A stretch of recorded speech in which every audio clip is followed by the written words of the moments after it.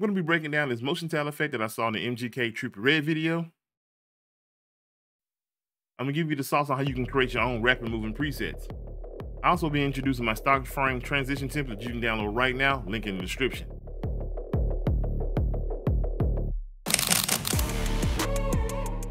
Before I get started, if you're getting any valuable information out of today's video, be sure to hit that like button for the YouTube algorithm. It's one of the best ways to support the channel. Quick shout out as well to the names listed on screen. These are website members. Just want to say how much I really appreciate you, and keep an eye on your emails. You will be getting some free gifts here pretty soon. So right from the edit page, I'm gonna right click and turn this to a new Fusion clip, and then I'm going to go into Fusion. Within Fusion, I'm going to grab a background node, take the output of the background node and connect it to the media one. Just going to create a merge. Select that media one, then I'm gonna go over to the inspector tab, and the operator where it says over, I'm gonna change it to in. Then I'll go back over to my merge one and hit Control T or Command T if you're on Mac. Now I'm gonna select the background node and go over to my toolbar and grab a rectangle mask. It should automatically connect. Then using the on-screen controls or using the height and width within the inspector tab, I'm gonna resize the rectangle mask to fit around the subject's head, body, and basically wherever you want to. So I'm gonna move this up using controls, put it about right here. I'm gonna move this out because there's gonna be a lot more nodes that I'm gonna end up using. I'm gonna box select these nodes, hit Control or Command C, double click an empty space, hit Control or Command V. With this merge 1-1 selected, I'm gonna go to my toolbar and gonna grab a transform node. It should automatically connect. Then take the output of that transform and connect it back to the merge one, which will create a merge two, and it should blank out the composition. Now I'm gonna move my media one up here because I'm actually gonna use this one media one to output to all the rest of the nodes I'm gonna create. And just for the sake of organization, I'm gonna hold Alt on the keyboard and select this little line here. I'm gonna create this little elbow and just keep things organized. So now I'm gonna take the output of this media one and connect it to this merge 1-1. It'll bring back in the image. And then I'm gonna use the transform and select it. Go to the inspector tab. I'm actually going to increasing the size of the mask. Then to move the mask around, I'm going to use the rectangle mask. It has its own set of controls of our X and Y axis. I'm going to move it down and basically place it about right here. I'm actually make it a little bit bigger. And each time you increase the size, you'll have to reposition the mask. So leave that about right there. And then you want to repeat that process. So now I'm going to box select the transform, merge 1-1 background, edit rectangle mask. Hit Control C, Control V, move this back down, take the output, create another merge, and then I'm gonna use the rectangle controls once again to reposition. I think I'll make this one a little bit bigger, but also make it narrower on the width, longer on the height. So now I'm gonna repeat that process until I'm done. So once again, I already got these selected and saved to the clipboard within my computer. So I'm just double clicking empty space, hit Control V, take the output, connect back this media one to the 1-2 now. So here I'm actually gonna speed it up until I'm done with the composition.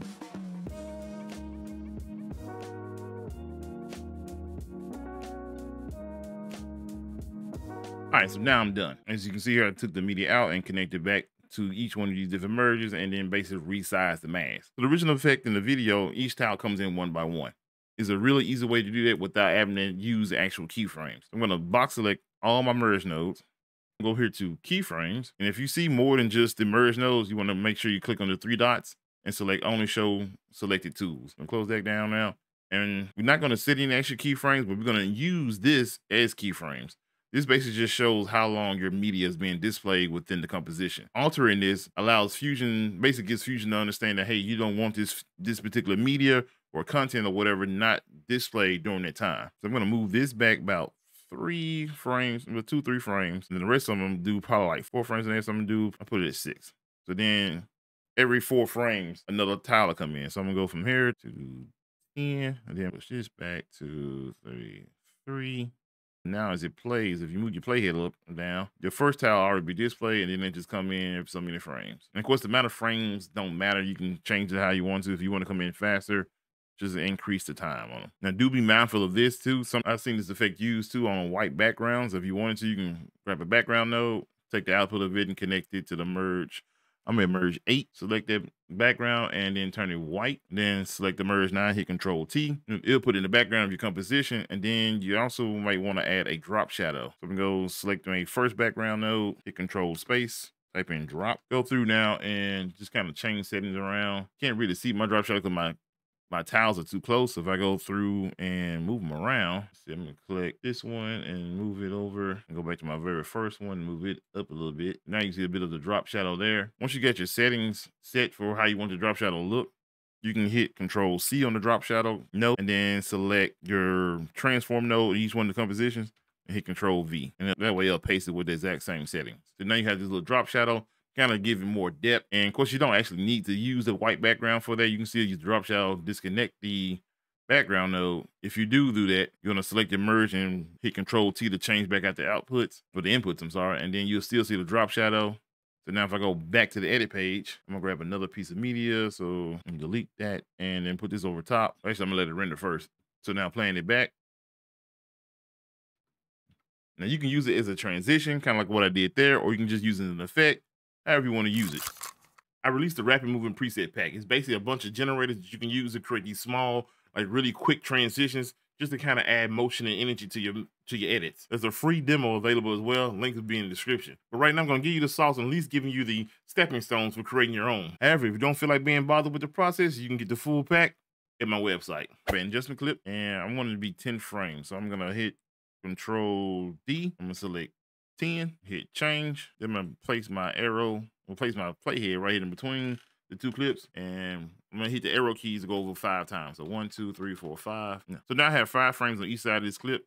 I'm gonna open this in Fusion. So you go into Fusion, your adjustment clip should have your 10 frames. I'm select my media 1, go to the toolbar and select a transform. With the transform selected, I'm gonna go over into the inspector tab, and we're gonna go under size, right click, gonna select modify width, atom curves. Go over to the modifiers now. On the source, we're gonna change this to custom. On the scale, double click and type this, and change it to 1. And then we're gonna set keyframes.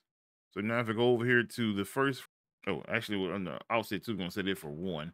There you go, that brings back the subject. It was actually zoomed way out. So now go back over here to custom. You're gonna set a keyframe on the input. I'm gonna go 4 frames in. And then I'm just gonna scale this up ever so slightly. You don't wanna go too far. So basically just find what point you want to set it at and leave it at that point. So now it's gonna create this little quick zoom in. Then go down here to mirror, select that. And what this is gonna do is no matter what length you make the adjustment clip, it's gonna automatically scale back. So it's gonna go zoom in, it's gonna stay zoomed in on your next clip rather. And then when you go to the last frame, it's only gonna show you frame 9, but by frame 10, it's gonna go back to the original size. So now if I go back to the edit page, and click this quick zoom and then go back to the original size. And of course it looks crappy right now, but we're gonna fix all that. But first of all, you wanna go over to Spline tab, select transform, select the zoom to fit, go down here and select all your frames, hit S to smooth. If you hit T, it's gonna bring up the ease in controls. You can use it to ease in and ease out your subject. I probably do the ease in for this around like probably about 50, and then the ease out I probably do like 45. That right there. Now, usually I would use motion blur, and you can use motion blur here if you want to, just to save on computer power. When I designed the rapid movement preset pack, you can see down here, these are actually some of the original nodes. I copy and paste them down here just so I can remember the settings or copy the settings, which if you go back to the edit page and grab one of my rapid movement presets, you can click on it, go up here to the Fusion icon, double click the group.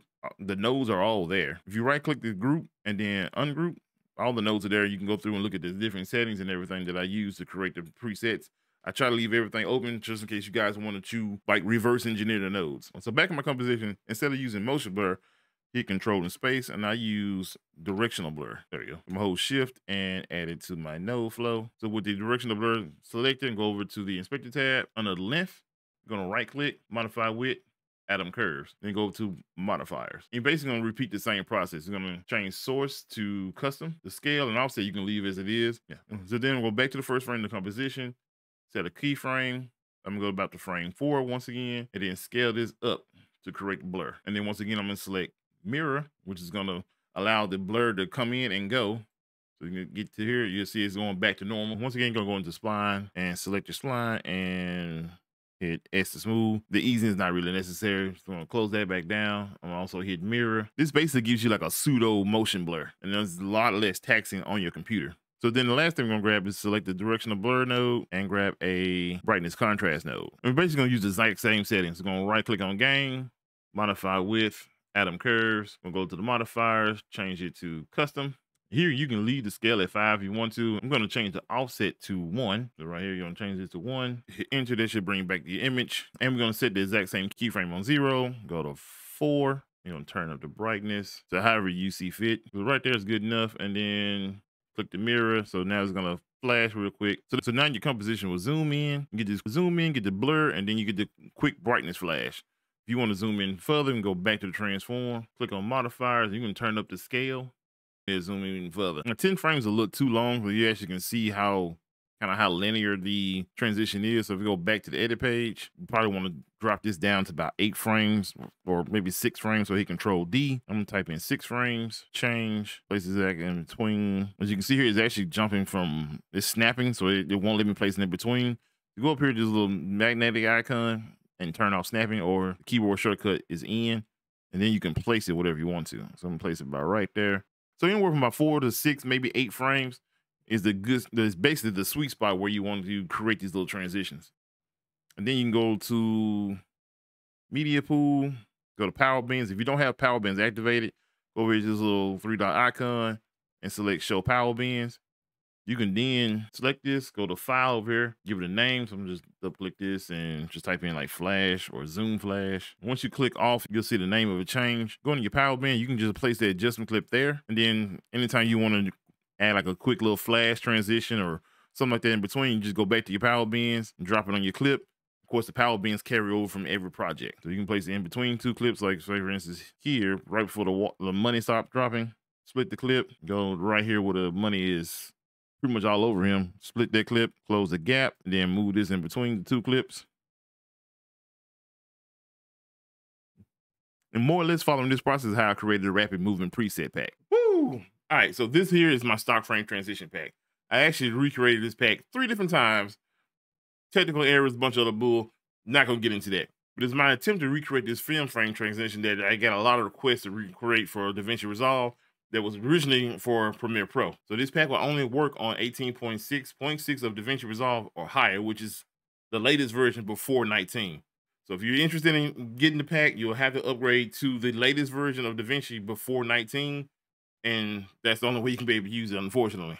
So once your download is complete and you extract it, you have 4 downloads. You have the PNG files, which is basically just the image itself with a transparent background. You have the PSD files, is if you want to, you can upload them to Photoshop or Affinity Photo or any photo editor that recognizes PSD files. And you can then edit them from there and manipulate them however you want to.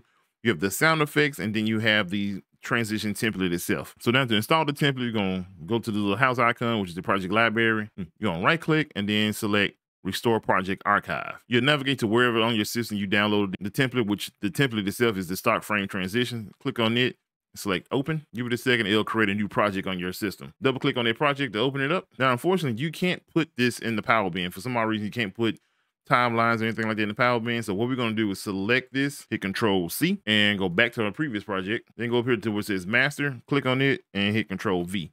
That's gonna paste the transition template within our current project. And so if you click on stock frame transition, you have 3 folders. You have the edit folder. You double click it, it has all the different transitions. Go to final, which is the final timeline for the transitions. And if you go to other, is basically the folder you just really don't need to touch. If you mess with these fusion clips, you throw off the whole entire effect. And this is just a placeholder image. And these are the stock frames themselves. So now the user pack can go back up here to final, and you double click on one of them. It's basically gonna open it up in your timeline.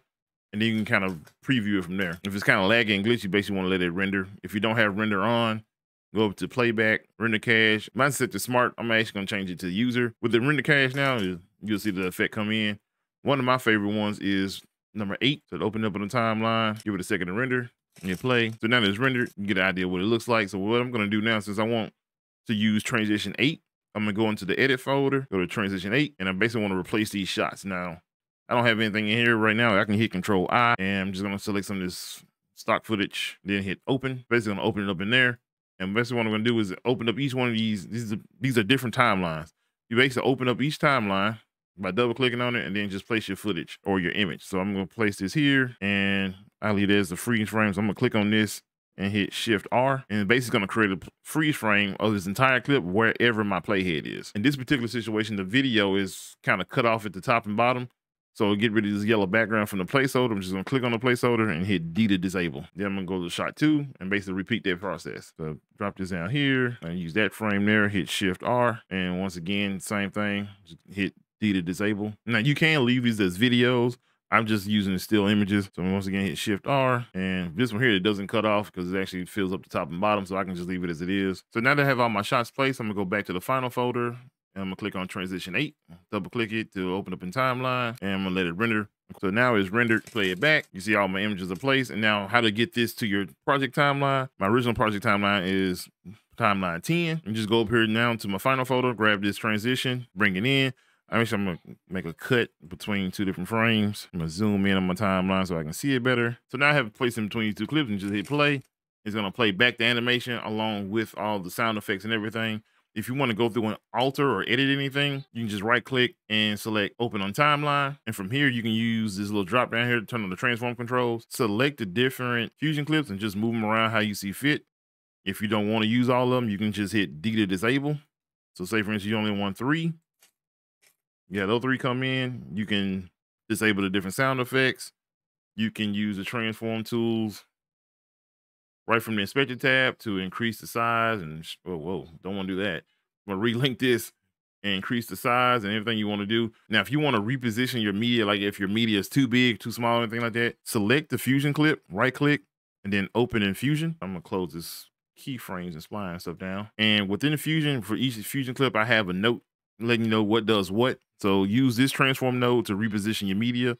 So you click on it and you increase the size or decrease the size or move it around however you want to get the composition, to get it to fit the composition. This here controls the drop shadow. So if you want more drop shadow or less, you can control it from there. And this node here actually just controls the position of this, which moving it here will actually cause problems on the edit page. So if I move it here, say for instance, and I move it around on the edit page, it's going to be cut off because it's cut off within Fusion. So then if I go back into Fusion and double click this to reset it, if you want to move it around, it's just best to use the on-screen transform controls or the position X and Y controls on the edit page. Something else you can do too, if you want to like create like a hold effect or something like that, you can click on the Fusion clip and hit right click, create a new compound clip. From there, you can click on the clip and hit Control R, stretch it out if you want to. So say for instance, the animation comes in, actually I'm hitting Control Z. Right after the animation comes in, which is only a couple of frames, if you want to, I'm gonna hold Alt and scroll the mouse wheel. You can hit this little drop down arrow, add a speed point, then hit this drop down arrow again, turn it to a freeze frame. It'll animate in, it'll hold for the duration that you want it to, and then the rest of the animation play out as it continues on. So you can use this in a number of different ways. This is why I actually wanted to make it a template.